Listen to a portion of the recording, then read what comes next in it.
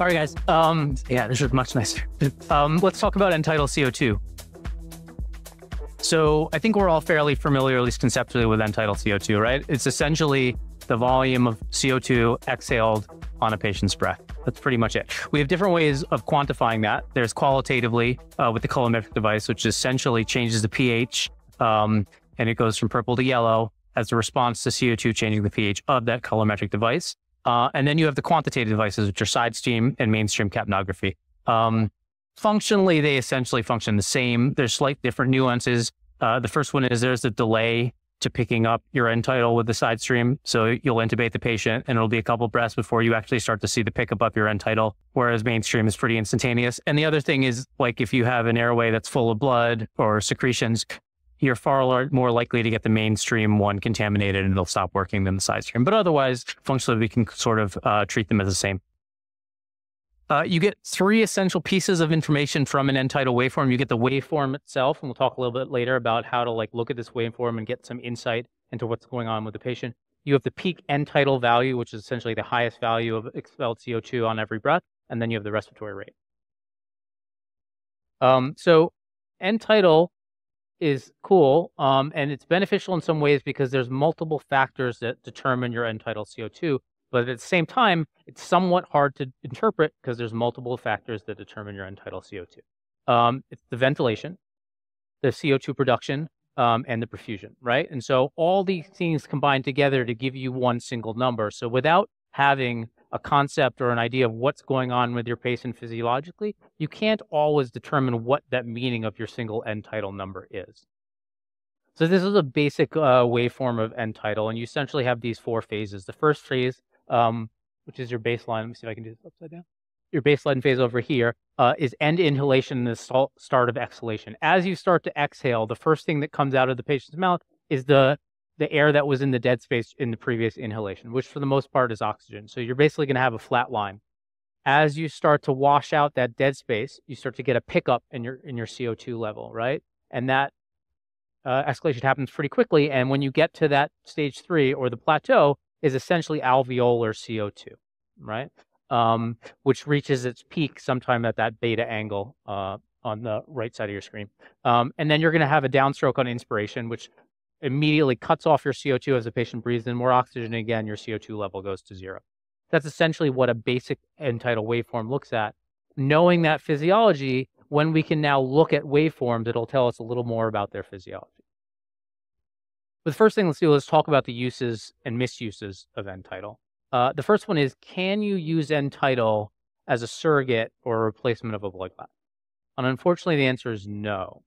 Your End-Tidal, because it is a representation of perfusion, metabolic rate, and ventilation, doesn't always represent what your PCO2 represents. It is always at least what your PCO2 is or higher.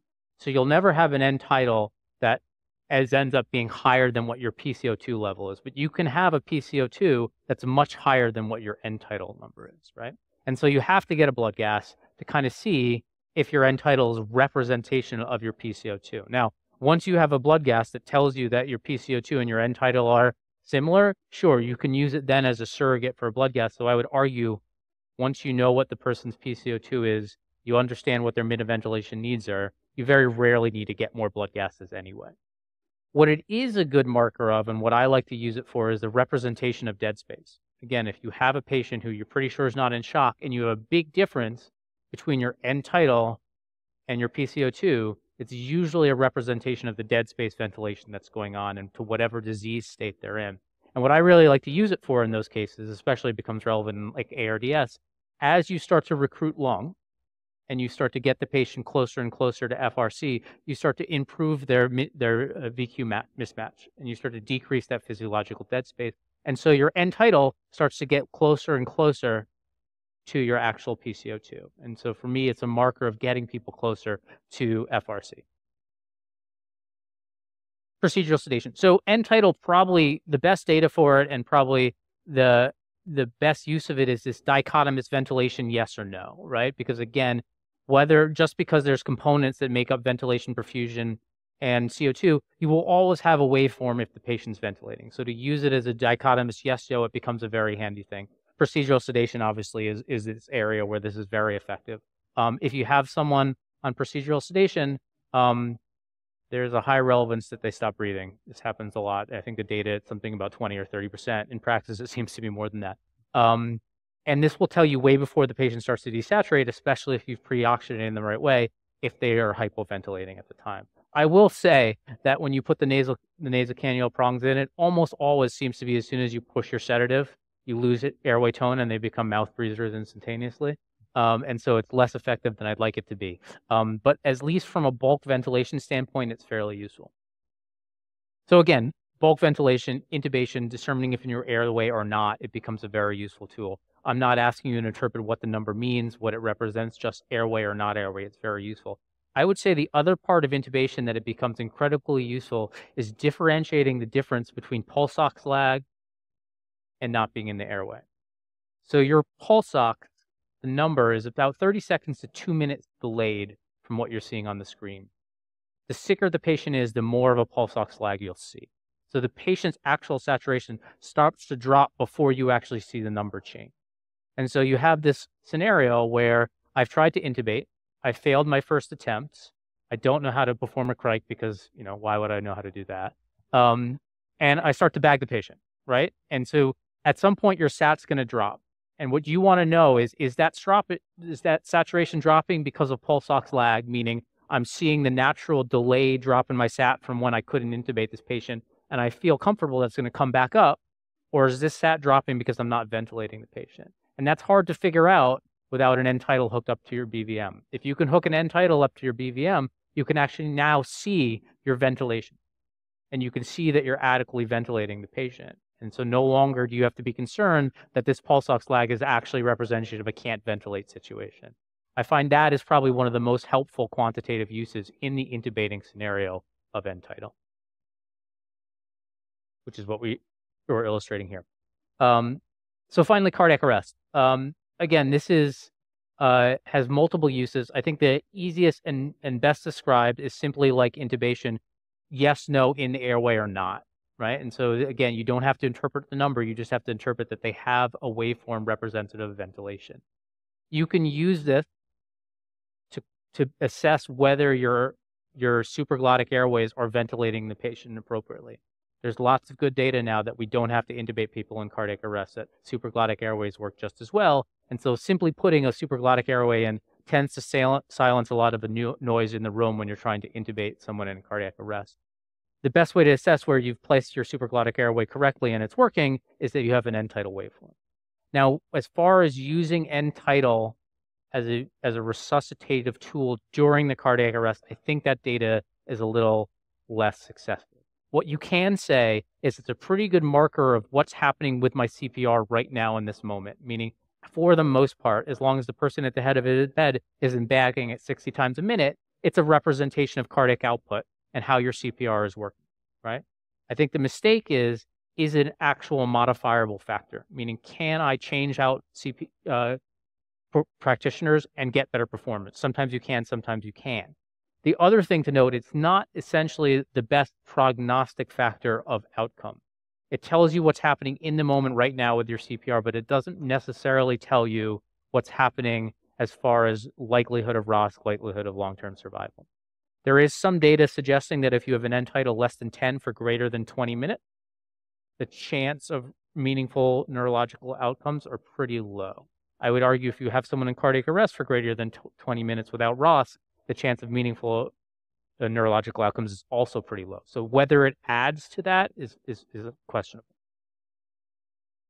All right, so let's get into waveforms. So this is the idea of that I can actually get some insight into what's happening with our patient, not based on the number, but based on what the waveform looks like. And if we remember, this is what our normal waveform looks like, right?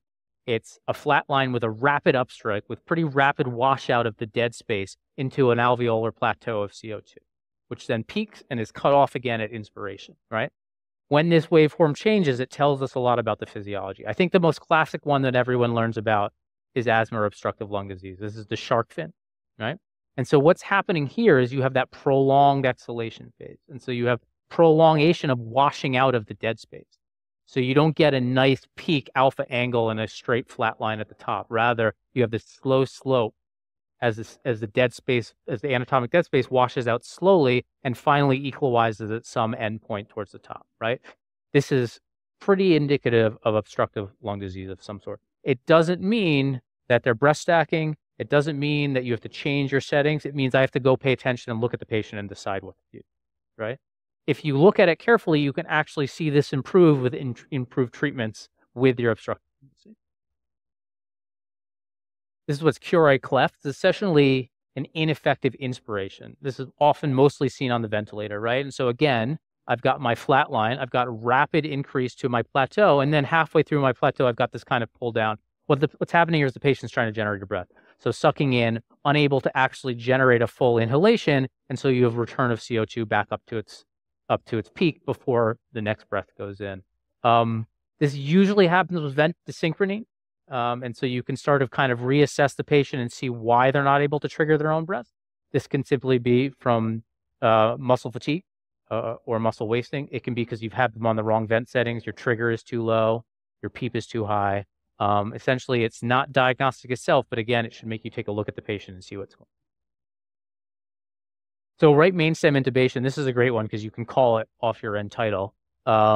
What you see here is rather than a straight peak slope at the top, you have an initial slope and then a higher slope that comes delayed. And what's happening here is you've right mainstem it. And so you've basically created a VQ mismatch, right? And if you've created a VQ mismatch, you have a lower End-Tidal coming back, right? Remember ventilation, perfusion, and metabolic components, right? And so here you've created a delayed or an instantaneous VQ mismatch, which then kind of fixes itself as the gas kind of recirculates from usually the left lung back up into the tube, right? And so you eventually reach the same End-Tidal, but because of this cleft, you get what looks like a right mainstem, and it's something you can actually call off your End-Tidal waveform if you're paying attention.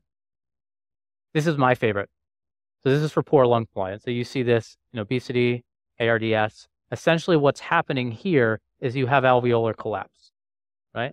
And so you get your peak upstroke, you get your plateau, but then when that alveolar collapse, you actually get extra CO2 being exhaled that normally sits in the lung when you're at FRC.